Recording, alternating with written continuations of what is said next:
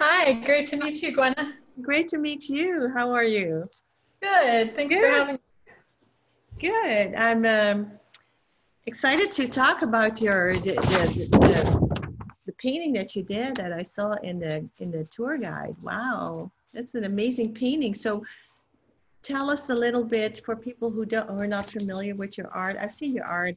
Um, you're a a regular participant of SAC Open Studio. So I had the pleasure of seeing a lot of your art in the past.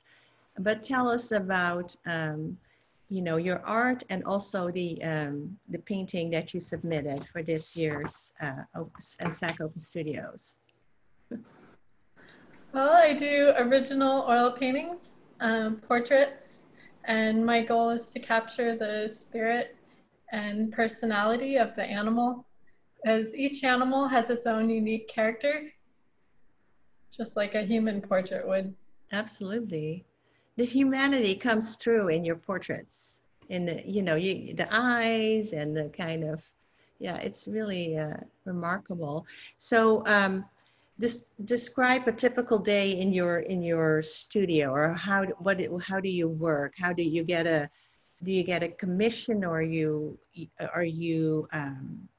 you see an animal that you really like to paint, or what is your process to start a painting or to work? Well, a typical day, I start out with coffee and yoga with my cat, Princess. Oh, there you go. Good. And I like to do an hour of gesture drawing to warm up. That's been something I've started doing that it just really helps me to stay loose and sharp, but also not get too tight when I'm painting and not get too just into the details. Hmm. And I'll paint for about 3 hours and then my brain needs a break. So I'll take a break and then paint for another few hours if I can. I have a Yeah, commission to work on. yeah, it's a full time. Do you first draw, or do you do sketches, or how do you start on a blank canvas? Oh, that's a great question. So I always start, have some examples here with a little black and white just to get the composition. I'll just do a little black and white thumbnail. Oh, wow. So I'm just thinking about how I want to position it on the canvas. And this is in paint, with paint as well. The What's that?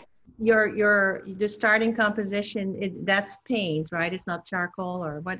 It's paint. Yeah, Yeah. yeah, it's a little bit of acrylic paint on a photocopy. So I'm just Okay. Wow. working out the Yeah. composition. Yeah. And then sometimes I'll do a little color study. Okay. It's just like postcard size Very cool. Yeah. and work out the composition. And then I'll transfer it when I have an idea of where I'm going. I'll transfer it onto the canvas and enlarge it. And I do an underpainting. My You know, cat. cat. Yeah. First, I'll do an underpainting with some transparent red oxide. Okay. And then I lay the color in. And I like to work wet into wet because I love that alla prima, fresh brush strokes. So try Hmm. to, if I can do it in a few sittings, that's my goal. Wow. Really? Yeah. So like the how long? Yeah. Would it take you to you do a painting in a day, or when everything works okay, or it's a few sittings? Yeah. Yeah, with the small paintings, maybe in a day. Usually it takes a few days. Okay.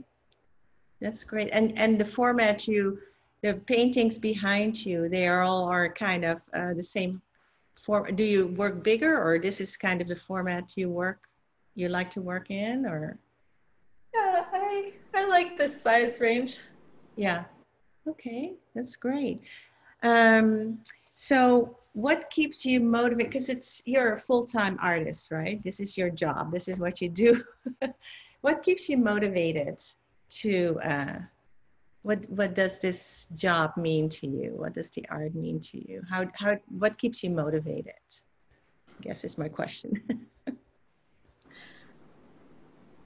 Well, When I'm painting, I feel totally happy and alive.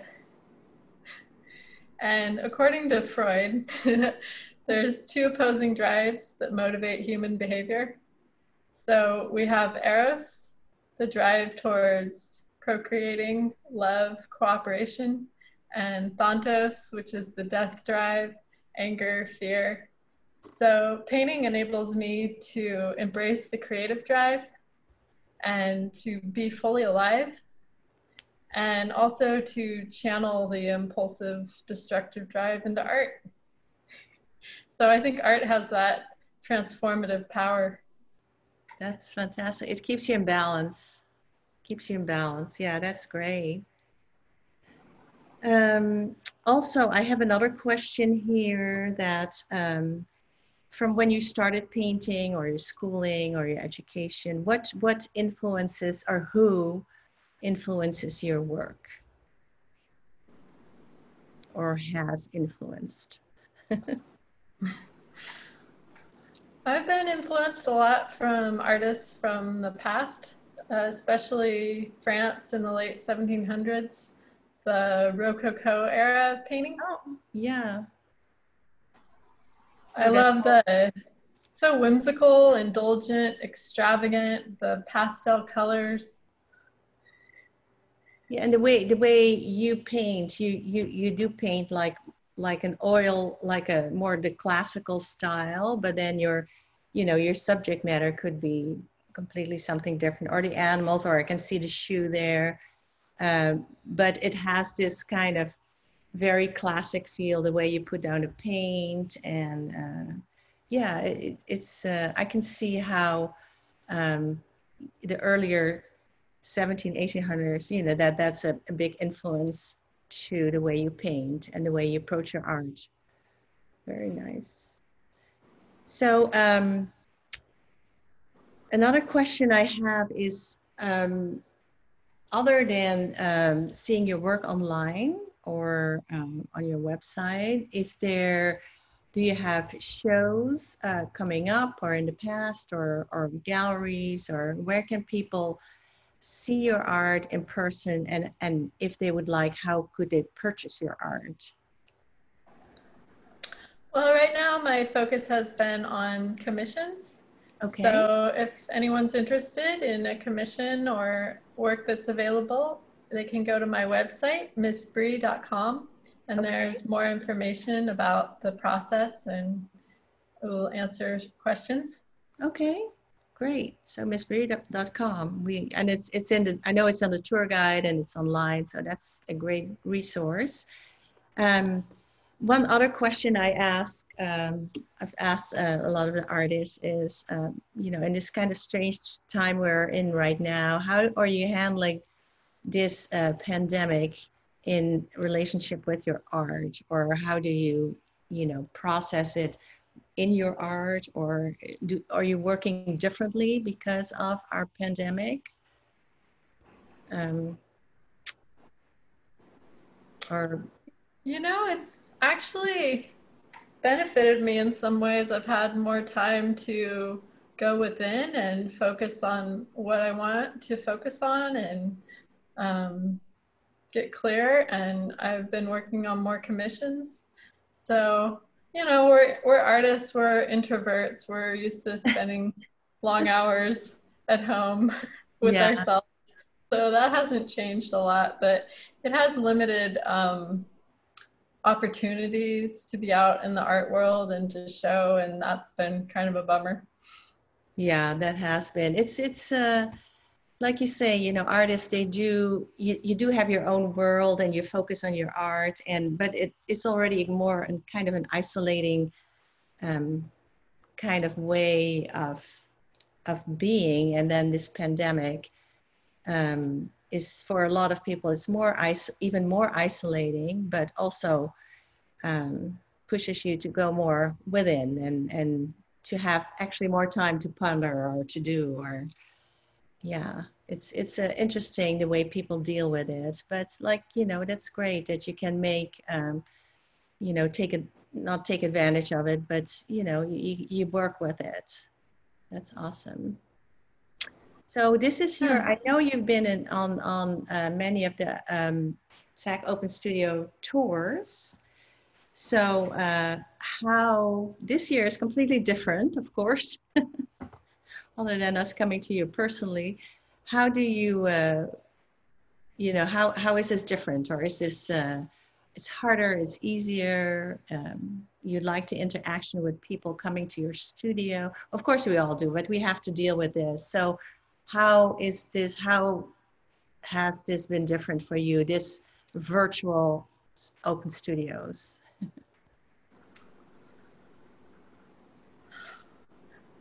Yeah, it's a strange time we're living in. It is really strange. Yeah. Okay. Do you have Um, any? See how it goes. See how it goes. I know people are.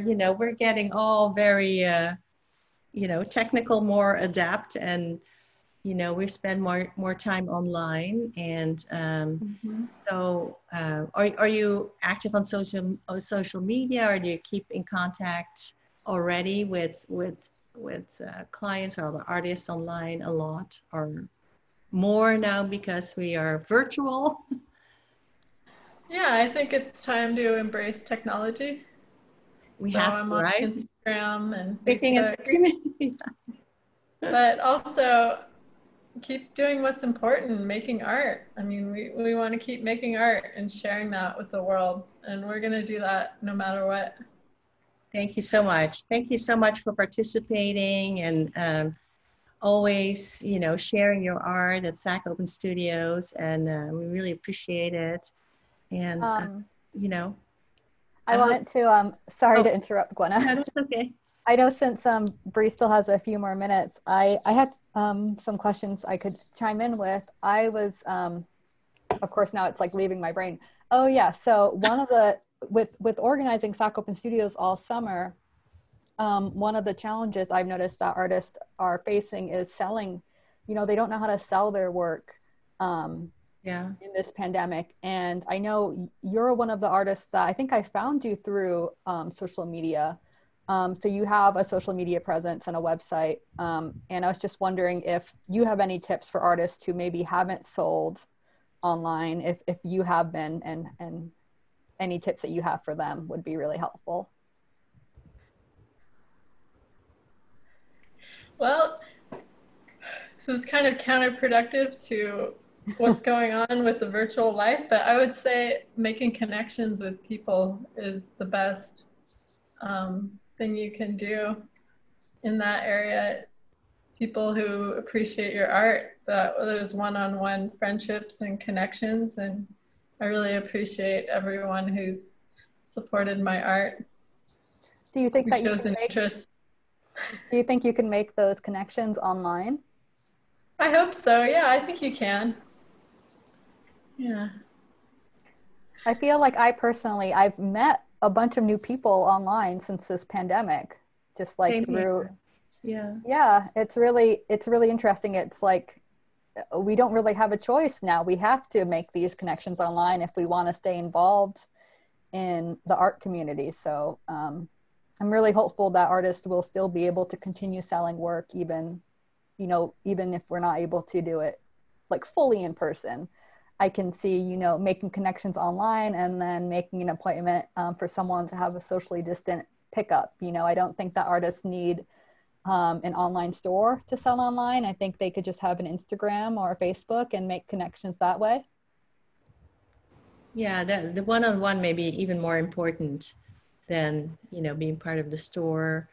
So you can really, customize it and, you know, just really get a little more information and back and forth. Yeah, I think it's really important to do the one-on-ones. Um, so Brie, I know your time is coming to an end. I can't remember if you told Gwenna, but if you could just let people know how to contact you, maybe if they have a loved animal friend, how they could contact you to get a commission. Yes, it's missbrie.com. Awesome. Cool. And there's more information about commissions, and you can actually get work directly from my website too. Very cool. Great. Thank you so much, Miss Brie. Very nice meeting you, and thanks for participating. Really appreciate it. Thank you. Take Have a care. good night. You too. Bye. Bye, Brie.